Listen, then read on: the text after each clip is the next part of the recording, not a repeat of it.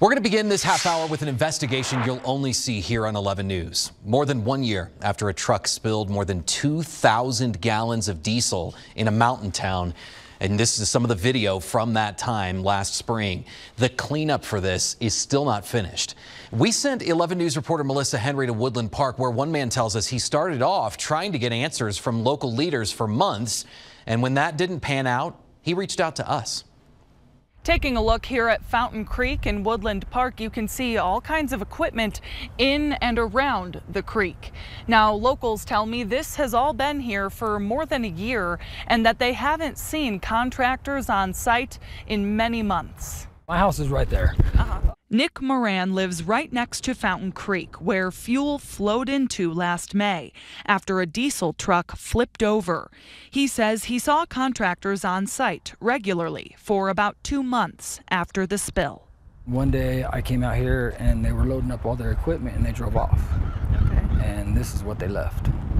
After months of wondering why contractor equipment was left untouched, Moran called local officials. Nobody told us anything. Everything both myself and my landlords have done or found out, we have struggled to get the information. Nobody's wanting to say anything about anything. They claim to have tested my water, but myself nor the landlords for my property have ever received the results. Moran is on well water, and despite his efforts, he has no clarity on to what extent his water may or may not have been impacted by the fuel spill. The other one I wanted to provide an update on was the fuel spill that happened last May of 2023, because we received some questions about that.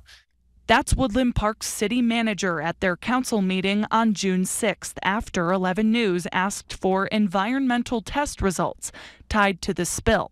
I got an update last week after multiple requests for update that there were still small, quote, hot spots in the majority of the fuel contamination had been removed, but they were asking if they had permission to remove those hotspots. I said, of course. Woodland Park is using a contractor named EnviroServe for the work.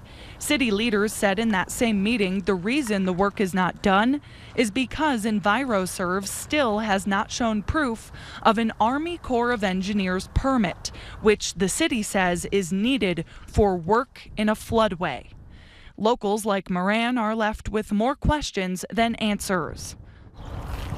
Who's going to take responsibility for the lack of management for this cleanup? From start to finish. In Woodland Park for KKTV 11 News, I'm Melissa Henry. Now, KKTV did file a Colorado Open Records Act request to the city of Woodland Park for the environmental test results tied to that fuel spill. We'll let you know when we hear back. Neither Woodland Park leaders nor the third-party contractor EnviroServe would speak with 11 News about the fuel cleanup process. All right, let's check your forecast this afternoon. I know